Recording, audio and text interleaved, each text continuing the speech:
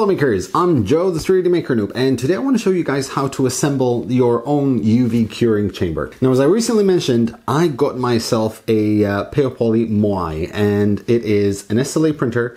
It does amazing quality prints, and yeah, I'm absolutely in love with it. However, one of the, let's call it downsides to SLA printing is the post-processing. It requires quite a bit of work, it's a bit tedious, it's a bit messy, and it also requires you to cure the resin in UV light, either in the sun or in a UV curing chamber, in order to harden the resin. Now, seeing as I was unprepared, even though I knew the printer was coming, I kind of did a makeshift curing chamber, which consists of a Tupperware pot, a UV light cannon from Poly, 2 pens, or a pencil and a pen, and also some cooking foil or silver foil. The idea is that you throw in the resin print inside, you put the 2 pens over there, and you get the UV light to kind of just sit on top of them and cure the resin itself. Now, obviously, this is unacceptable, but I really wanted to cure my resin prints. I was in a bit of a rush, and this did the job. However, I have access to a lot of 3D printers, and I simply cannot have something like this lying around here because people who come over, well, they just, they just make fun of me. So for now, I'm gonna put this to the side, and I'm gonna bring these parts over here. These are the 3D printed parts. Well, these are the 3D printed parts for the UV curing chamber. Then I have myself some reflective contact paper, got myself a blade, got myself a ruler. This came with the Attn A4. It came in handy. And a pen. Now, all of these were printed in the Meta Hackers Build Series PLA. I got some to try out. They have some beautiful colors, and I thought this color combination actually did it quite nice. Now, a few days ago, I also received the JG Aurora A5, which Banggood had sent me. Not Gearbest, Banggood. I have to say that these are quite nice prints coming out of the box. The JG Aurora A5, excellent printer. Still a full review to do about that. However, without tuning in absolutely anything at all, I printed this.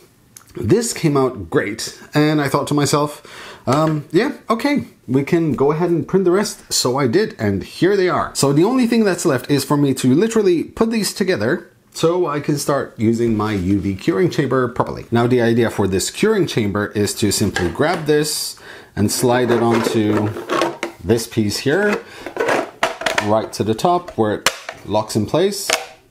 Locks beautifully. That's one.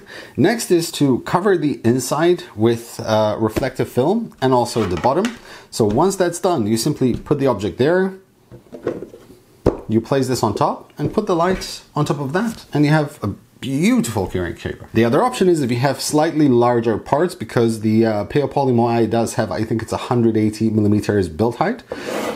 You also cover this in reflective film and use larger curing chamber. So I'm simply going to cut the reflective film according to the sizes that is given to you on a PDF file, which you download also from the Thingiverse files, which come with these. That gives you basically the measurements of what to cut. So yeah, I'm gonna cut those out and stick them on.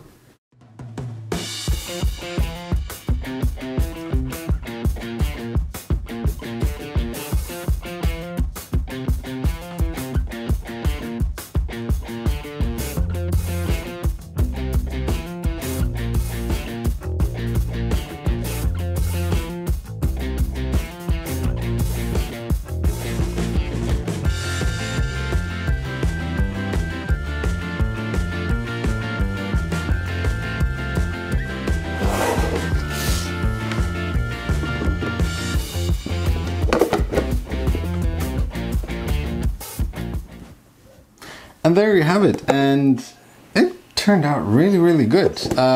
PLA colors, absolutely gorgeous. Fitting is perfect, so all I need to do is get rid of this.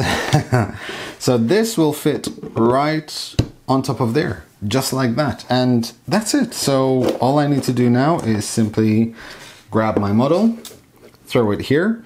Now the only reason why I'm grabbing this with my bare hands and no gloves is because this has already been cleaned up with ethanol and then rinsed with water, and it has been curing for about probably an hour already. So yeah, once you put that on there, all done. So that is it for me, guys. Thank you very much for watching. I hope you enjoyed this episode. Please let me know in the comment section below. I will leave links to the UV light if you do need one. I know that Pale Poly has them currently out of stock, but I'm sure they will get some more very soon. I will leave links to the Meta Hair Care's Build Series PLA also in the video description below, and I will leave a few more links for you to check out. In the meantime, thank you very much for watching. If you have any questions, leave them in the comment section below. Please like, share, subscribe, and as always, happy making, guys.